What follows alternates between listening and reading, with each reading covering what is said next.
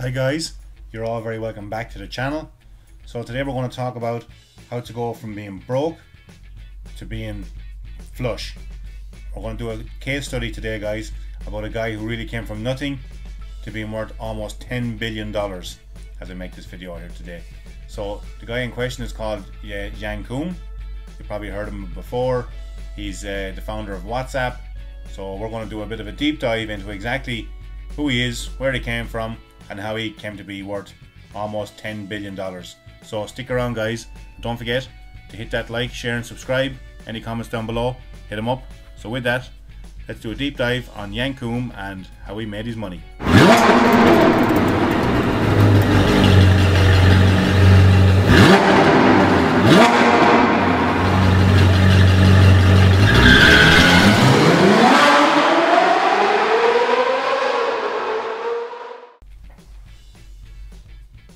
Born in Ukraine in 1976, Koum is the CEO and co-founder of WhatsApp, a mobile messaging application which was acquired by Facebook in February 2014 for $19.3 billion.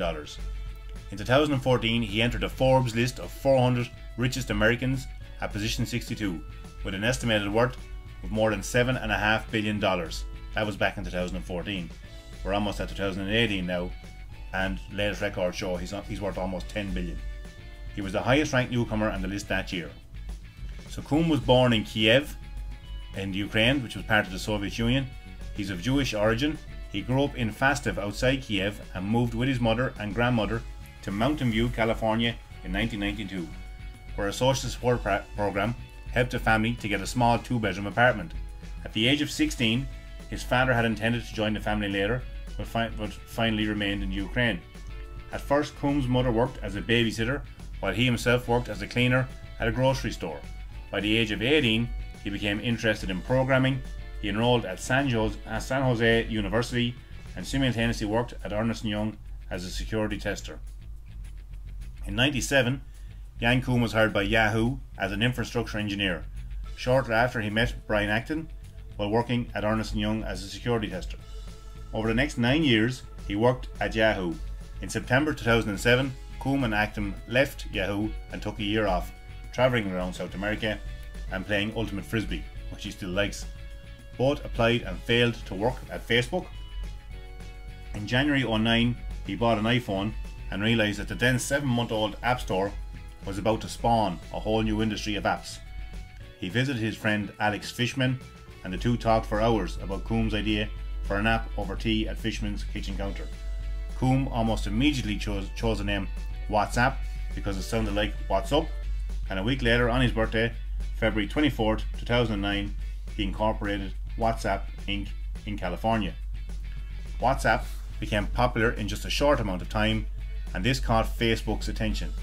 Facebook founder Mark Zuckerberg first contacted Koum in spring 2012.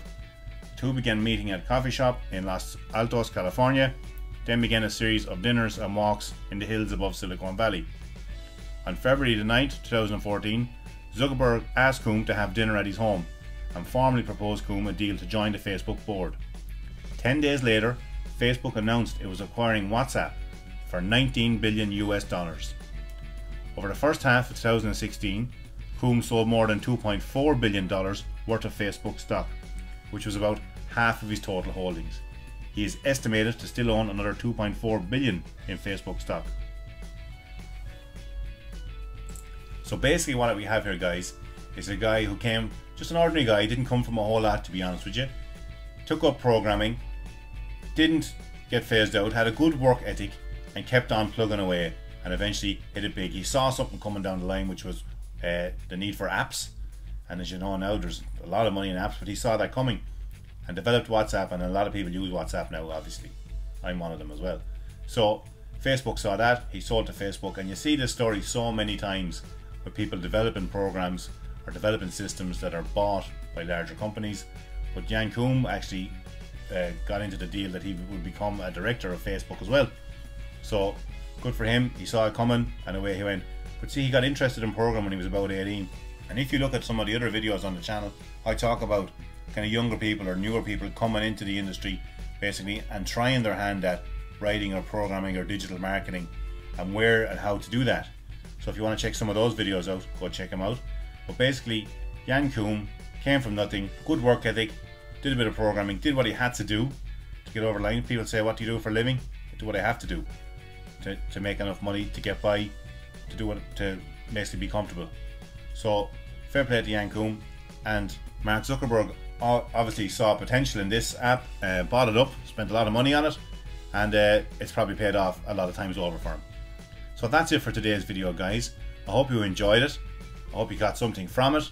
If you'd like to see more content like this, don't forget to hit that subscribe button. If you'd like to see content on anything else, or if you have any stories of rags to riches or from bust to boom, just leave a few comments down below. I'd love to hear them, as always. And I've left a couple of videos up in the corners. I think you'll like them. Go check them out. And until next time, guys, let's be careful out there. Take care.